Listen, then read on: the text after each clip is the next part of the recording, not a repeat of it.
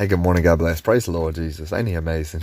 He's wonderful. And I just want to speak a little bit this morning on a few things and the importance of obedience, the blessings that come behind it, the truth that comes behind it. It says, I'm going to go to the scripture in just a second, but I'm going to go ahead and speak about it. And then I'll read the scripture, how important it is to be obedient, and it says your children's children will be blessed. That's one of the most important things in the world. I mean, don't you? And it says, take heed to thyself and unto the doctrine. Those who remain in the doctrine, they will not only save their own lives, but you will save the people's, you will help other people around you, and not only save your own life, but save those who you speak to, who you teach or who you preach to. And that's in the word, that's in the doctrine, so I just encourage people to be obedient and remain in the gospel of peace and the doctrine.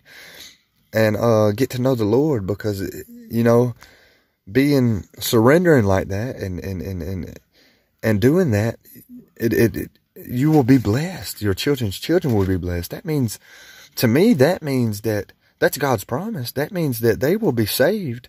They will be protected by the power of God from the enemy, which is our enemy, which is in this world, which is why Jesus came, so he could expose the enemy, so we could be covered by him. He defeated the devil, which has, which blinds our eyes and makes us fall away into this world.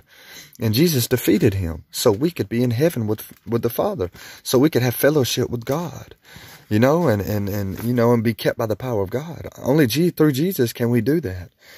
And the importance of obedience, it says right here in John chapter 14, verse 23, it says, Jesus replied, all who love me will do what I say, will do what I command. My Father will love them, and we will come and make our home with each of them. Ain't that wonderful?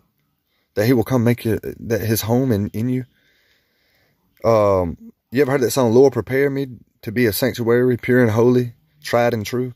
Anyone who doesn't love me will not obey me. That's what it says. Anyone who doesn't love me will not obey me. And remember, my words are not my own. What I'm telling you is from the Father. So I just want to encourage you how important it is to obey. That's more than anything.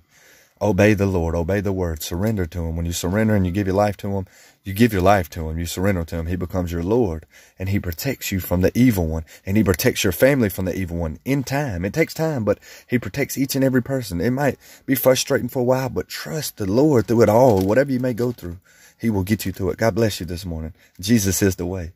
Obedience is very important. God bless you. Praise the Lord Jesus. He made a way, didn't he? God bless you.